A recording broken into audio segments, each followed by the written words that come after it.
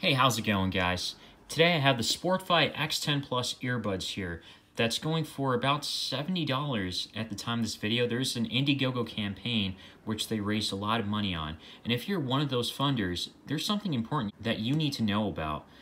And one of the things is that it's a storage space on here. So you know how it says 4 gigabytes. Let me go to my computer real quick. So I've got this plugged into my PC now, and as you can tell, there's only about 491 megabytes free instead of 4 gigs. And yeah, this keeps disconnecting from my USB thing, so don't mind that. But yeah, so instead of 4 gigabytes that it claims to have, it's only 500 megabytes about. And this is their Indiegogo campaign, where it says specifically 4 gigabytes of internal storage. When I tried to comment or contact them about it, here's what they said. Initially, from the first email they did send to me, they mentioned that it had 512 megabytes instead of 4 gigs, but that made me wonder why, and I forgot about that. But when I asked them, they kept dodging the question until finally they mentioned that it was a pilot edition. So I have the pilot edition since they sent one to YouTube reviewers like myself, which I do appreciate, but all this sounds a little shady to me. Let me know what you guys think in the comments down below. I'm going to move on with this video assuming that this is true.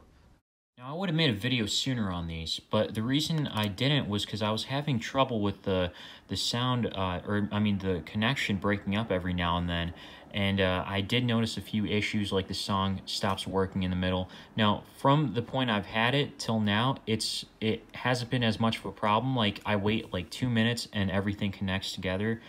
But one of the problems I did notice and capture on video just now, just like that, they aren't working properly right now. Let me see if you can hear it. Yeah, this is Big Sean's Bounce Back song, and it just froze right in the middle when I was just listening to it casually right before making this video. So it's kind of disappointing that it still occurs.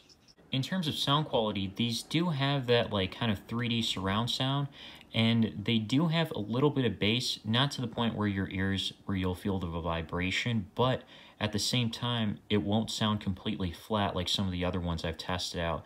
But then again, those were cheaper. I tested out mostly in the $40, $50 range, and these sound similar to that, but maybe a little better, I want to say, because of the surround sound.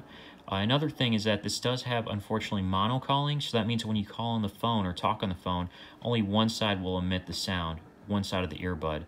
And the other thing I didn't like was the buttons. They're pretty hard to press, and it gets pretty uncomfortable to press when you're going out for a run or working out or something along those lines. I do like how these fit in my ears because they fit perfectly, so I had no trouble running and never came out or I needed to adjust them that much. No problem whatsoever. So that was a good thing. But overall, from a review standpoint, these are decent, I gotta say. I can't tell you about this battery life because I was having trouble connecting with these and staying connected, so I kind of just left them on the side. I used them every now and then. So overall, would I recommend these? The Pilot Edition, no. But assuming that the Pilot Edition was only for me and a few other YouTubers, I would say this is a good choice, assuming that the released version will have 4 gigabytes of internal storage, and it won't have any of the problems that I had, with like the connectivity issues or the sound just like disconnecting or, all those other like minor problems. Yeah, these seem like a decent choice, again, because I didn't have any problems with running and whatnot. Again, what makes these really stand out from other devices or other true wireless earbuds is that this has internal storage. For $70 or $80, I wonder if there's a better pair of earbuds out there. And I'm going to be testing a lot more in the near future, so be sure to subscribe for that and leave a like if you found this video helpful. As always, thanks for watching.